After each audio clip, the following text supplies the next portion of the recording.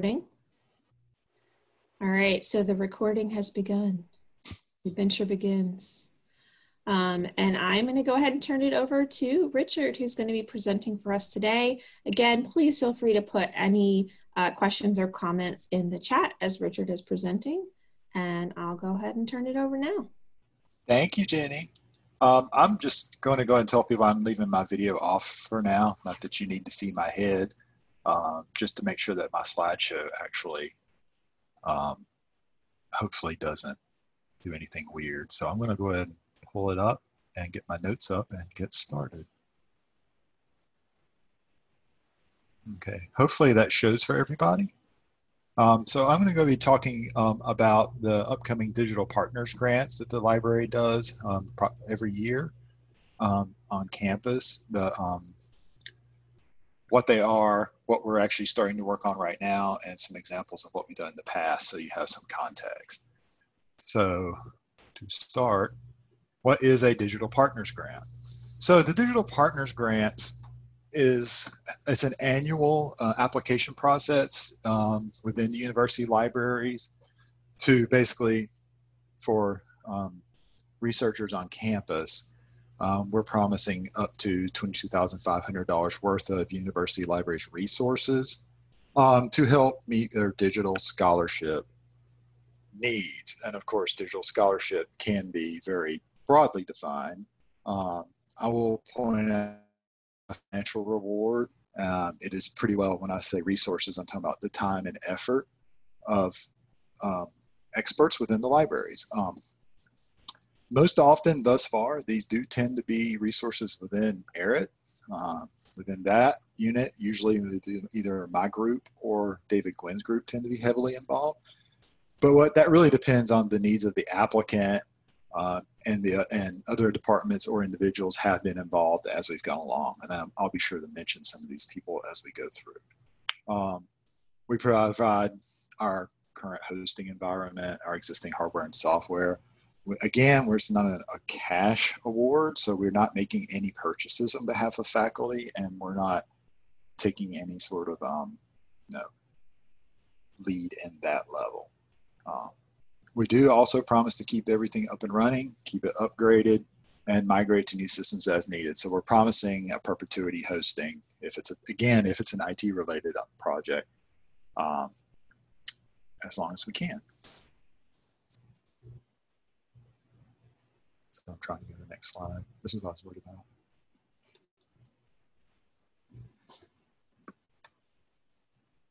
Well, it went forward like 3 slides. So what's our selection process? I'll point out at the beginning, so these are the 3 numbered things are basically what we start with when we're trying to select a project. So it should build on the strengths of our current digital or digitized projects. We do look to see if do they align with the digital projects priorities team? And can we look at these projects as something that develops a library of resources as opposed to doing something that's very one-off? Are we doing something we can reuse? Are we doing something that may be applicable to a larger audience? So it's very much something that is scholarship focused, not classroom focused. So again, we are talking about researchers on campus and their scholarly output, not necessarily going into their classroom and helping them with some class work or some classroom technologies. That's not really the focus of this work. And of course, we also look at potential future project growth, which might mean working with a researcher to expand the project that we have in some way. It might mean taking it in a new direction, or it might mean using this project as a seed grant or a seed project to work with the researchers on campus on a larger grant project. And I'll talk about some of that later as well. So what's the process for applying for one of these grants? We have a simple 1-page online form. Generally, we work with the deadline being around January 31st with a decision made by end of March, and we let everyone know yes or no at that point. The process begins with me, so anytime someone applies, the form comes to me, and then I will either, if it's something that directly involves me, start the work to talk with people, or what normally happens is I'll look at it. The researcher will want to have a conversation with me, or I will look and I will see, excuse me, that there are other people who might be more directly involved or should take the lead on this, or it might not be something that involves me at all.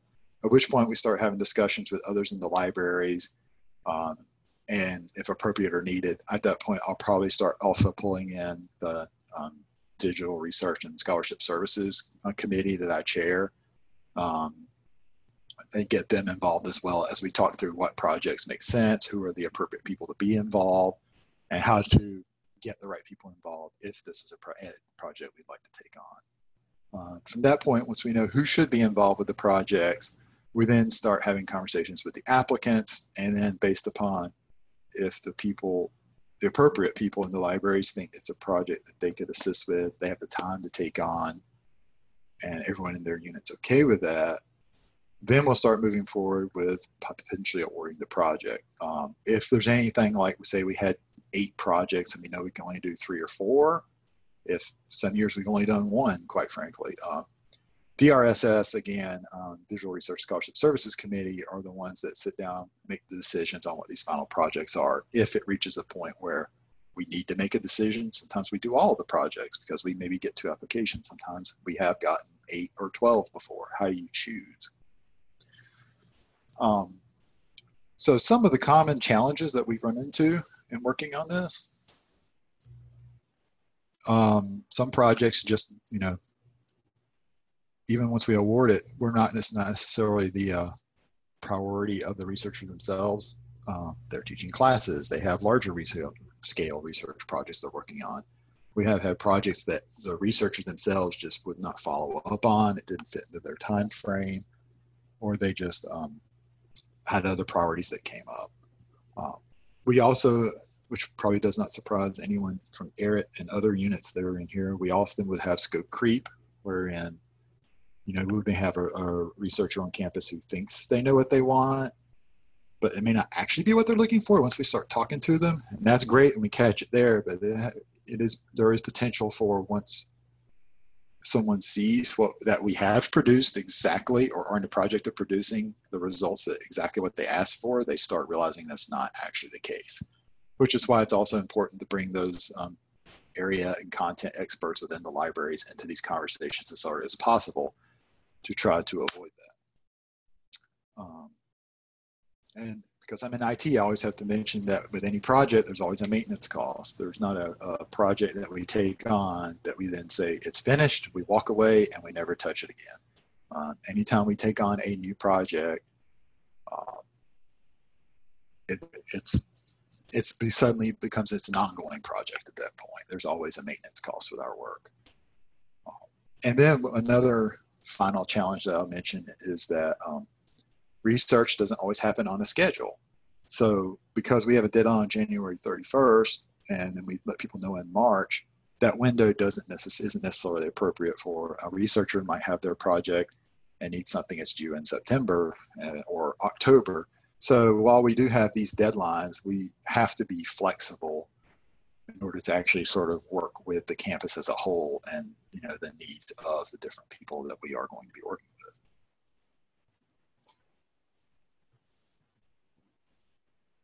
So if you'd like some more details more broadly, this looks like it's an end of the presentation slide, but it's not.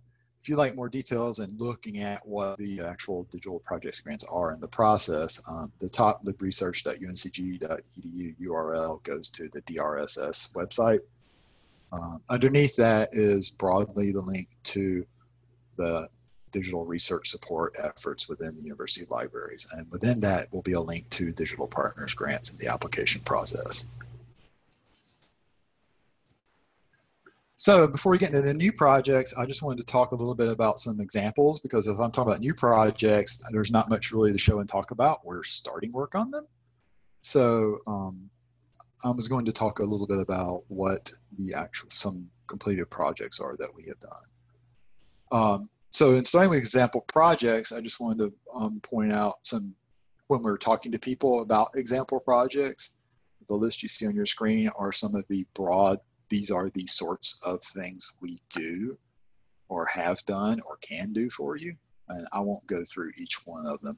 But you see there's a broad variety of things that we have worked with people on and that we say we can't work with people on. So it's a broad scope, I guess is really what I'm saying.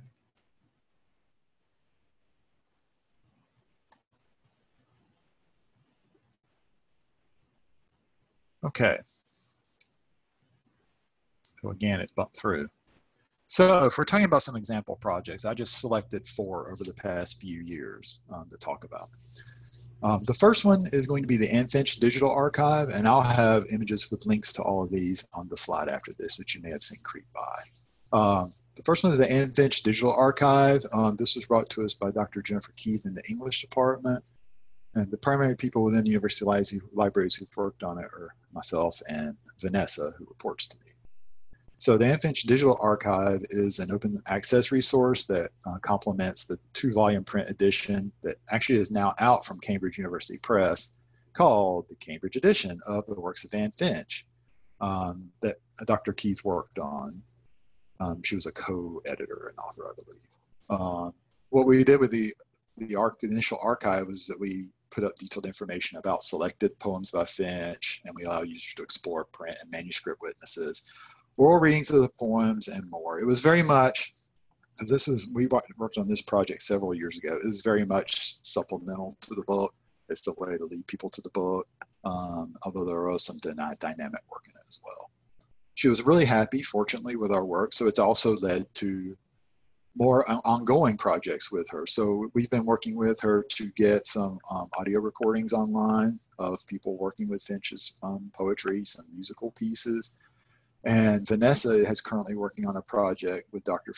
Keith, sorry to say Dr. Finch, with Dr. Keith creating an online interactive subject index for the 3-volume print edition. So for example, someone could put in the word healthcare, and then we have the entire text of the 3 volumes on a server right now in a database, and we can return whatever pages in the volumes that the term healthcare is on. We're not bringing the entire book up, but we are showing people as a beginning point where these words actually appear in the text. And once we have this sort of thing, and we actually have this in testing now for Dr.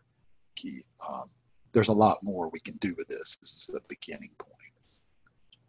So the second project I was going to use as an example is I Wish to Say. This was a project with Professor Cheryl Oring in the art department, and it was myself, Lee Canada, and David Gwynn all worked on this project.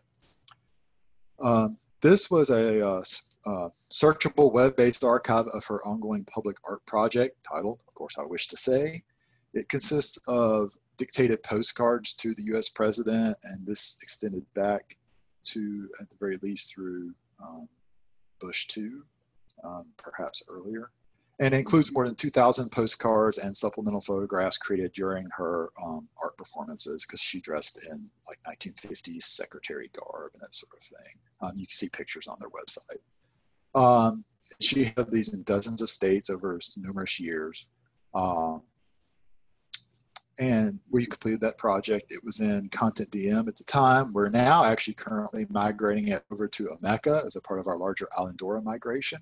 So it's an example of one of those projects where we are committing to keep this project vibrant and alive and moving forward. The third one I was going to mention as an example is the Oaks of the Southeast United States project. This is a project with myself, again with Lee, and Dr. Bruce Kirchhoff in the biology department. Dr. Kirchhoff worked with one of his MS students to create an online identification guide to oaks of the southeastern United States.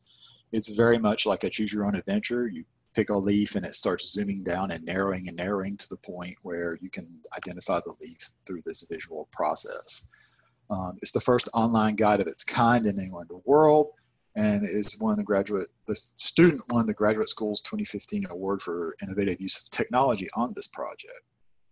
It is also now featured on the USDA's website on plants.usda.org. We provide a permanent home to the final version of the project and have provided functionality and design updates to the tool. So we did some rebuilding on it to make it a more interactive web-based solution. And the final example project that I have on here has no fancy name, which is called a paleoanthropology map. This is a project that me and Danny Nanez worked on with Dr. Charles Eglin in the anthropology department. So what this really is a web-based mapping application that pulls together multi-layered data on archaeological digs focusing on the Bronze Age.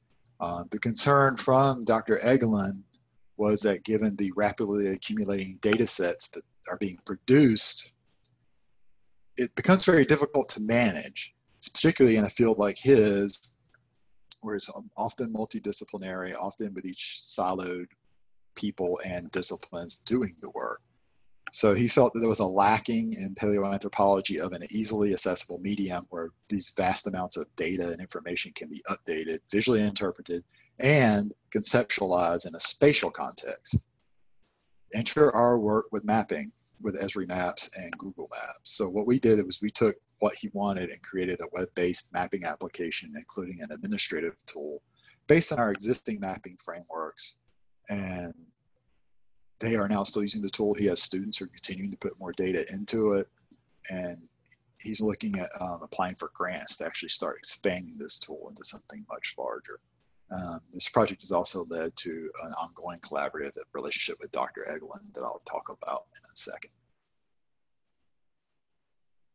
So I know there probably isn't time to actually look at these, but I did include links to the websites themselves. There's an asterisk up here beside I wish to say, simply because we are in the process of moving this project, and we hope to have that by the end of the summer in its new home in Omeka. Everything else on here is our solid URLs. So next I was going to start talking about the 4 projects that we have accepted as 2020 to 2021 Digital Partners Grants. I'm going to start with this one, the Magdalenian Social Network Analysis Project, which is, for me personally, a mouthful. This is a project with the aforementioned Dr. Charles Eglin, pictured on the lower left over there, in anthropology, myself, and David. So Dr. Eglin and a colleague in computer science have applied for an NSF grant to do their work developing a social network analysis approach to the reconstruction of Magdalenian social landscapes.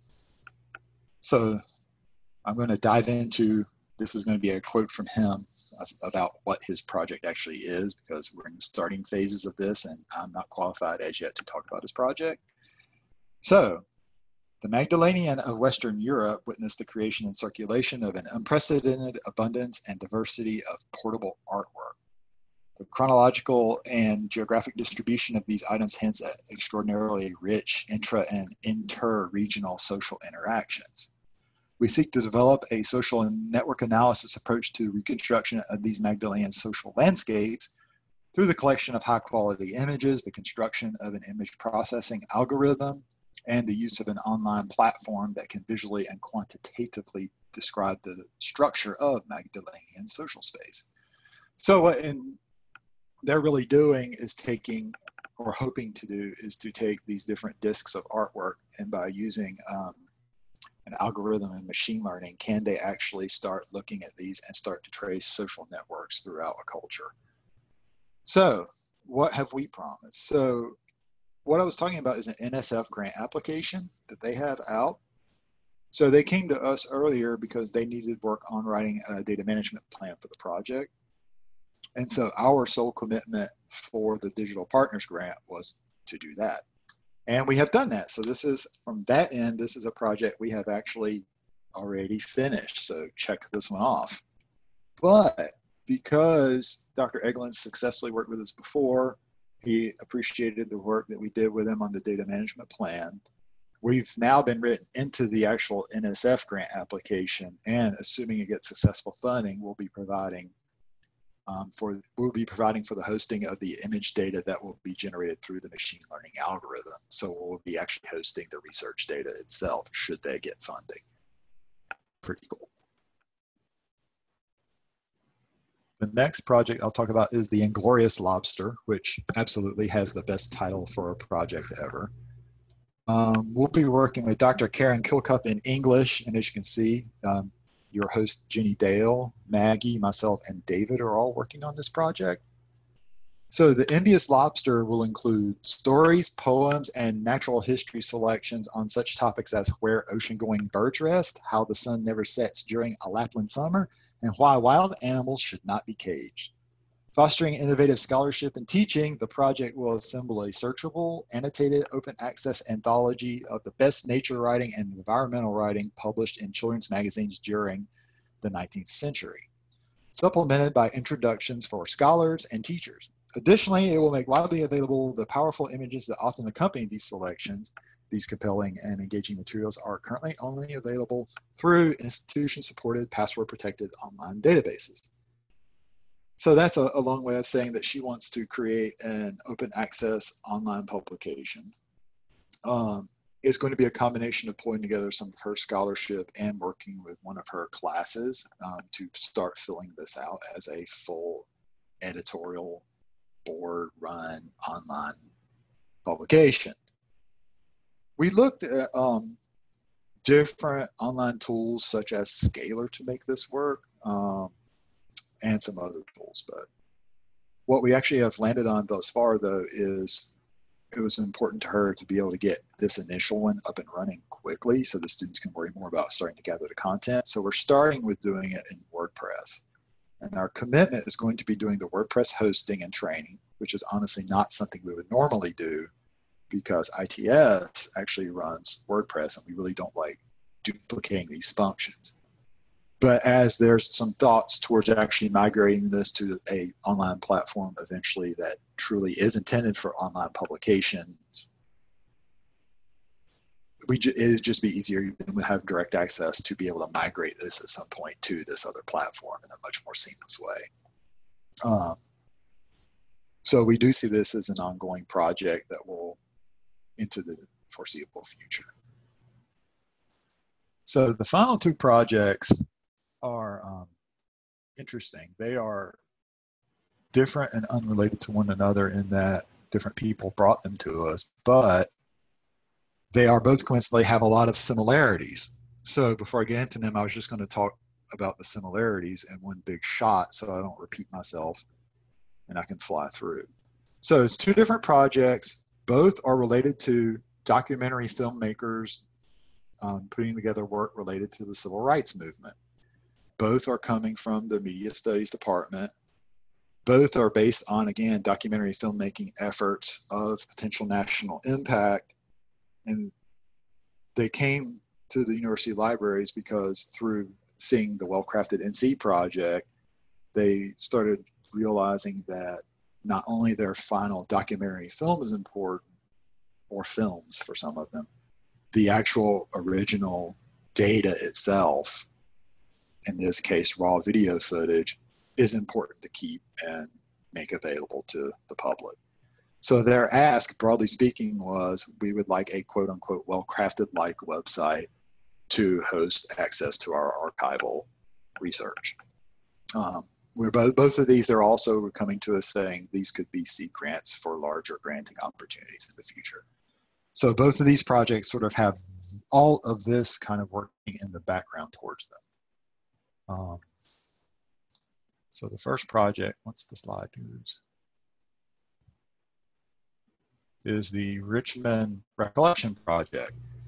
This is a project run by Janita Chase and Hassan Pitts in Media Studies, and they are working with Aaron, David, and myself on this.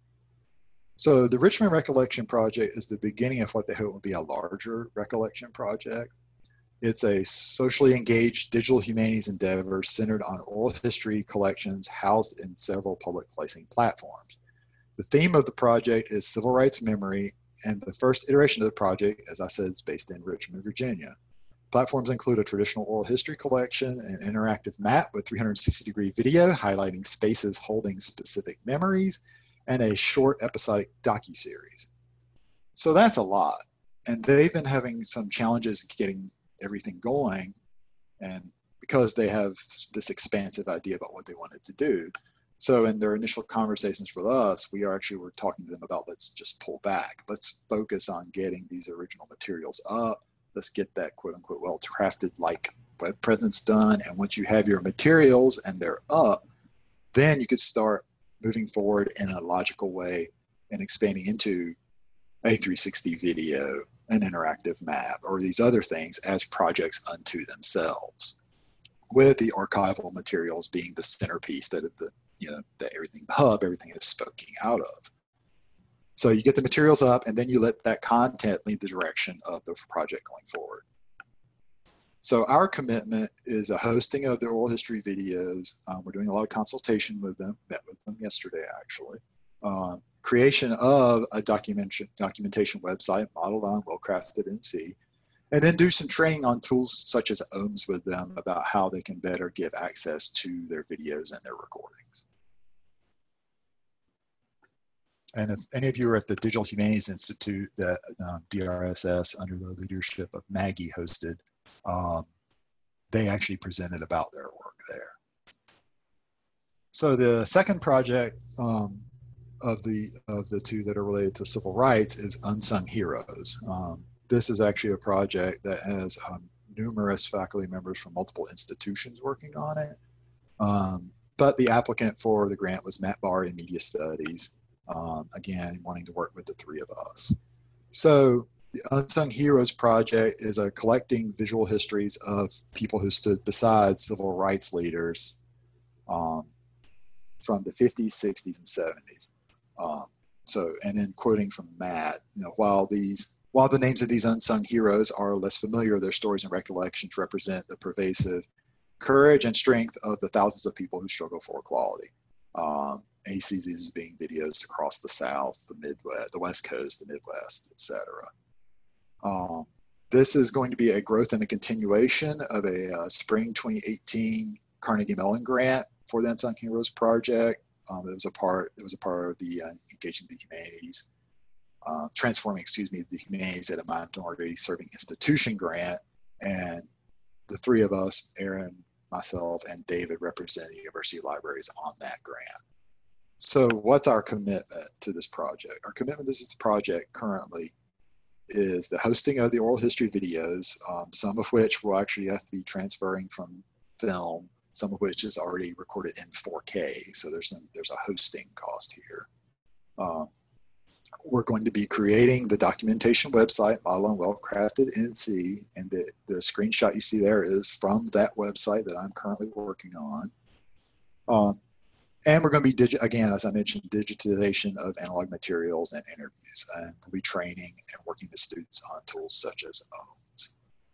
This is actually very much a seed project for future funding opportunities. This isn't the first time that this project has received funding. It's planned as a national project that will span 6 decades of history from 1960 to 1980 in its initial phase. And they're hoping in the future to start looking forward from 1980 to the present. The actual image we're using with permission is from Bennett College, and it's Bennett Bells participating in the Greensboro sit-in movement. So it's a shot from downtown Greensboro.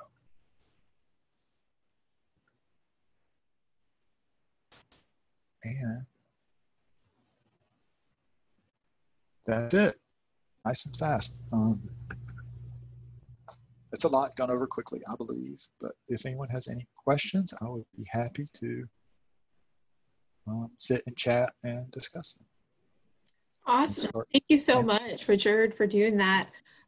We haven't had any questions come up in the chat yet, but this is a great time for people to ask them if they have them.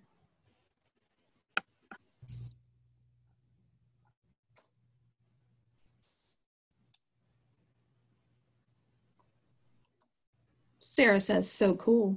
Not a question, but a comment. I like good comments. Positive reinforcement. Let me ask you, do you have a personal favorite of these that you've worked on before? Oh, wow. I've never really thought about his personal favorites. I think I don't really have a specific personal favorite. I think the thing that I get passionate about in working with them are, working with the beginnings of the project, working as a partner with various people in various disciplines, and coming together on an idea of how their original idea could become something bigger and larger and different. So it's a really an opportunity to really sit and as a team stretch our brains, and I really enjoy that. So to me, it's very much about just creating those relationships and really looking at, wow, we have this as a beginning. The whole point of this project is of the digital partners grants are there beginnings of something bigger, and to sit there and say this could go somewhere that neither of us independent would have ever thought of, and look what we're doing now. That's really a lot of where I get the passion out of this, as opposed to, the ones from the English department kind of excite me because I have a degree in English. Same with art, because that's where my degree is. So I enjoy both of those. But the idea of working on an anthropology computer science one that's creating social networks based on algorithms of how the art was created on these discs is just like, to me, it's like a little mind-boggling. I love it. So they're all your favorites. They're all my favorites. Yeah. And there's such a variety of, on a good year, especially, there's such a variety of things. Just look at the 4 we're talking about now. We have the 2 civil rights ones, which is like this amazing serendipity, right? Like there's different projects with so much in common, but then there's, a simple data management plan project that could become this massive NSF grant. And then of course, like I said, the English one, the Glorious Lobster. That's just great, right? So that one's going to be fun. I agree. Yeah, exactly. And it's one, speaking with you about this, where there's so much opportunity for partnerships and collaboration doing these things. And invariably at some point I'm thrown in over my head and I'm like, I don't even understand what X person is asking for. And that's when I will immediately start running around trying to find the right person to talk to. It's a new way for people to think about what we do in the libraries as well. All right. So it's fun. That's awesome. All right. Question from Marilyn in the chat. Where does the funding for the projects come from and the ongoing funding to continue hosting sites? I missed the first part of that. I'm sorry. Where does the funding for the projects come from and the ongoing funding to continue hosting sites? Well, the funding at the beginning, like I said at the outset, there's no award in this. So it's very much, I could go into the history because doing this sort of thing is something I've been working on trying to do for probably close to 10 years now, to be honest. But it's always been very much those of you who have been here for a while will remember that at one point around 2008, 2009, when the recession came, we were looking at hiring specifically a full-time person who would be doing the work I'm talking about. But the recession came, and this is our direction forward. So it's very much an carved out amount of time and resources that we already have. There's no actual awards, and as with all things, not to speak for Franklin, but as with all things, any project.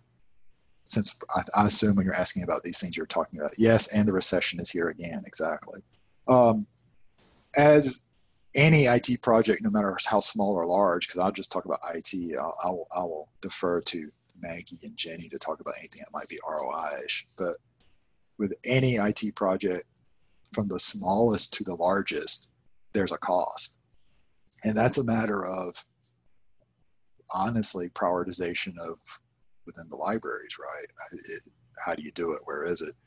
But to be honest, for the most part, these are seed projects.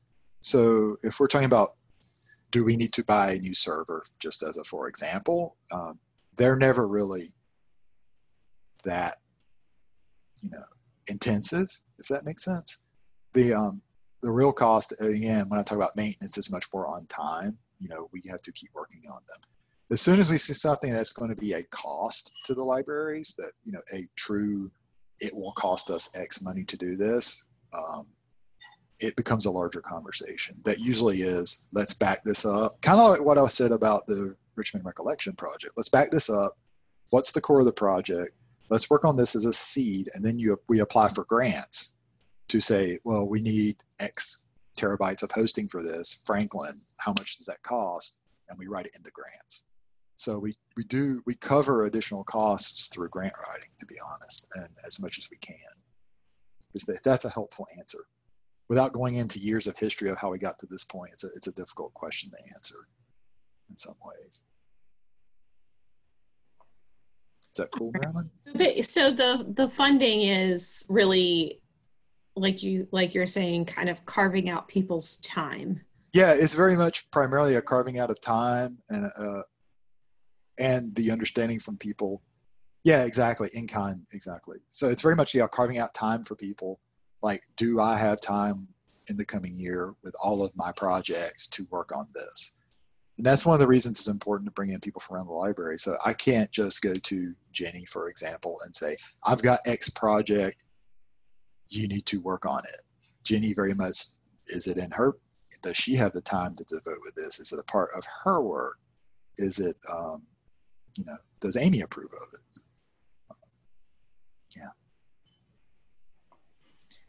So Marilyn responded that she was just hoping that the economic situation didn't steal from the projects. So hopefully it doesn't happen, but it should not.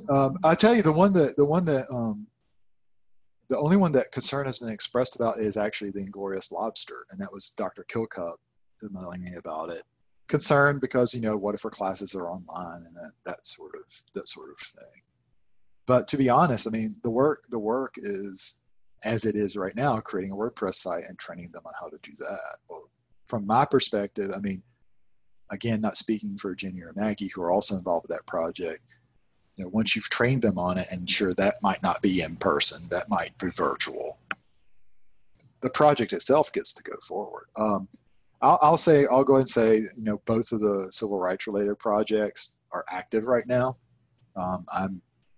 Myself and others are currently, like I said, we had a meeting with Janeda and Hassan yesterday, multiple meetings with Matt Barr about his project. As of right now, they're moving forward. And I really don't think in the near future, the current economic climate will affect these projects. Going forward, will we do these next year? That's a question we have every year, honestly.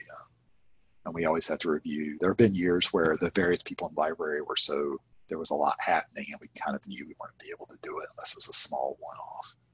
So it varies year to year, but I don't think these projects are going to have an issue, I guess is the short answer. Awesome. All right. Any other questions from our audience today? And if you want to unmute yourself and ask your question, that is totally fine. You can also use the chat however you want to do it. I'll just add to what Richard said. I'll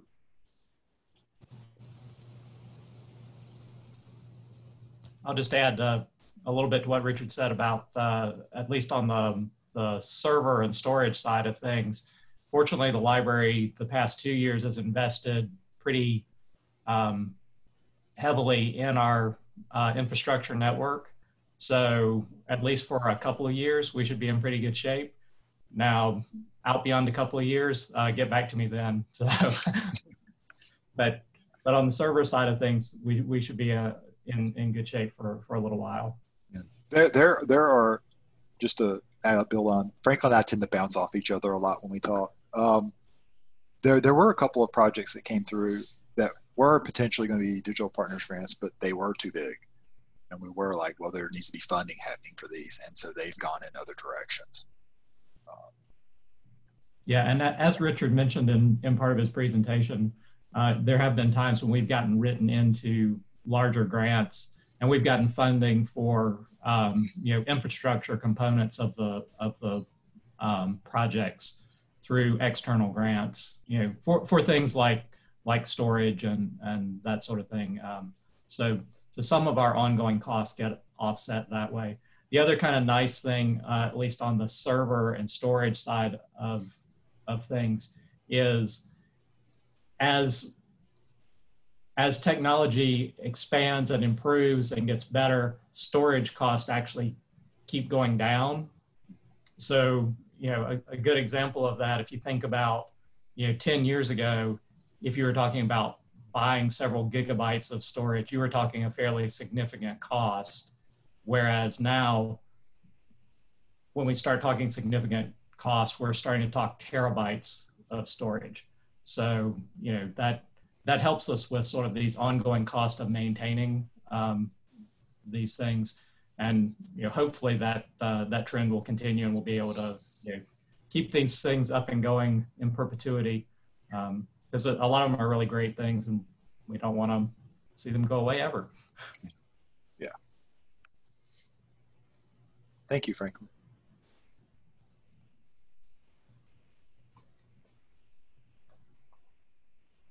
All right, last call for questions before I stop the recording and we wrap this up.